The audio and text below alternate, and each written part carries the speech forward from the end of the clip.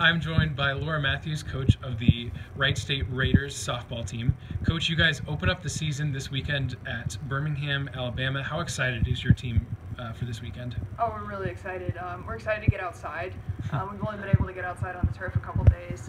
We're also tired of hitting off of our own pitchers, and our pitchers are tired of throwing to our hitters, so we're excited to get out, see where we are, and see how we stack up against some opponents.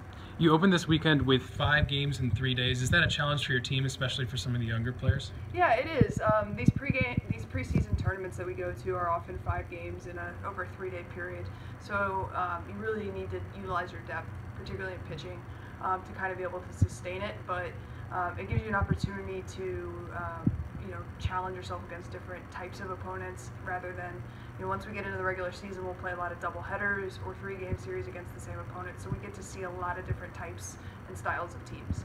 Thank you so much, Coach, and good luck this weekend. Thanks.